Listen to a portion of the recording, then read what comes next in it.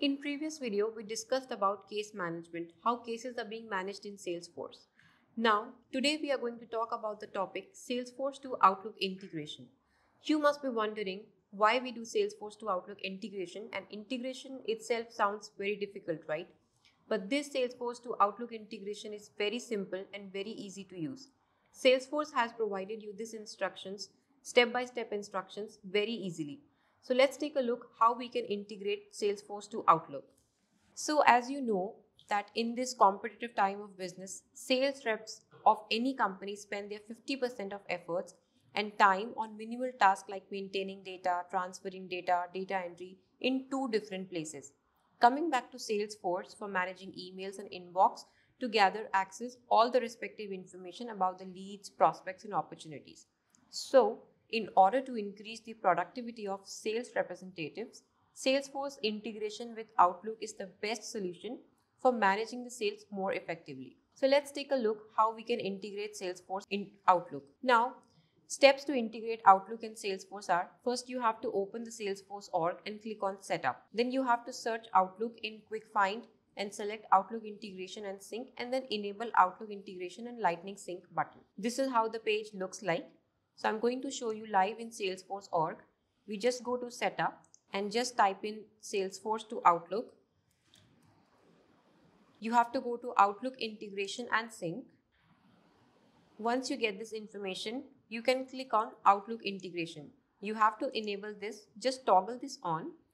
After that, you will be prompted to follow the instructions. Then you have this email to Salesforce screen and use enhanced email with Outlook. Then you can also customize content with App Builder. This is an additional feature which has been added recently into Salesforce. Now next you have email application publisher layouts.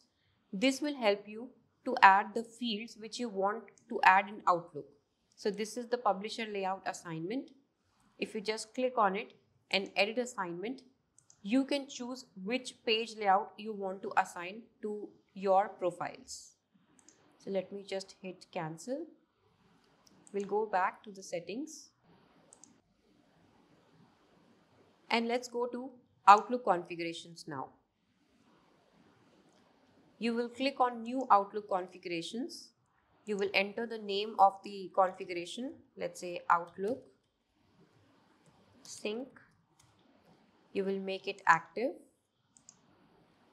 And then you will upgrade notifications for users. That means all your users will be notified whenever you are integrating Salesforce to Outlook. Then you can assign the users and profiles which users in your org should be able to access this integration which you are performing. After you are done with the security and access, you can scroll down to the data settings where you can decide the look and feel of the integration. Whether you want Salesforce to appear in the side panel or you want to check this box to add email. You have this checkbox available here where you can set default sync settings to sync all Outlook items, or you can create a case as well.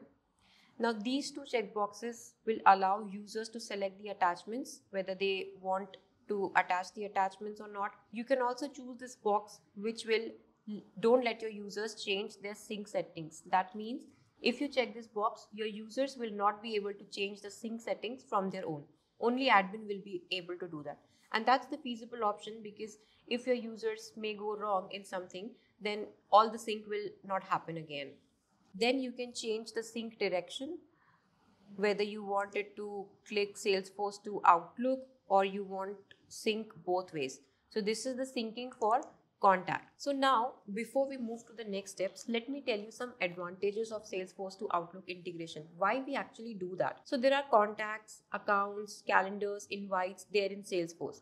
You are creating invites for your customers where you have to follow up with your customers. Now, isn't it very easy if you have the same thing in your Outlook? You don't have to go back to Salesforce again and again to check your events or to check your follow-up meetings. If both the systems are synced, Salesforce and Outlook, then you can create all your events, you can check all your calendars in Outlook itself, which you have created in Salesforce. So this feature will help you to sync Salesforce contacts, accounts, leads, opportunities, tasks and events with your Outlook. So you can just send an email from your Outlook and it will be synced back to Salesforce automatically in just one click. So this is the page where you can decide the sync direction, whether you want to sync your contacts from Salesforce to Outlook or you want to sync both ways. That means if you enter something into Salesforce and if you want that data to be pushed to Outlook, you can select sync both ways. And then you can decide the conflict behavior for events, tasks as well from here. And then you also have the edit field mapping here, where you can decide what kind of fields you want to map from Salesforce to Outlook. So you can choose as per your business, and also you can choose what your users should modify.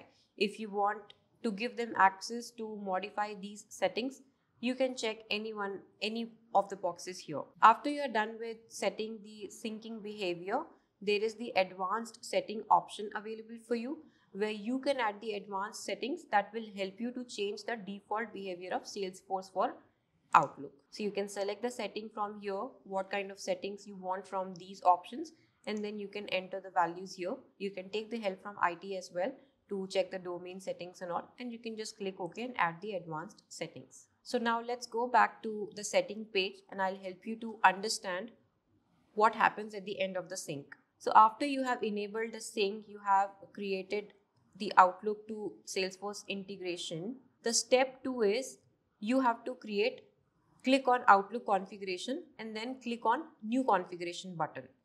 Once you do that, in basic information, it gives you the name as you want, click on active checkbox. Then you can assign users and profile section, and then you can choose users and available members. So in this page, you can do profile settings. These are the checkboxes which we have discussed in Salesforce, whether what kind of syncing behavior you want. And then you can switch to Salesforce Classic.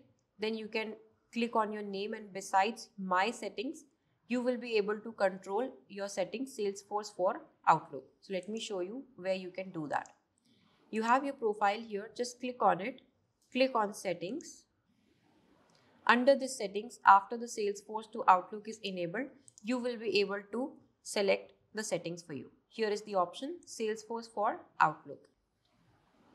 So you can check the requirement here, you can configure by watching video, view configuration, and you can download Salesforce for Outlook application from here.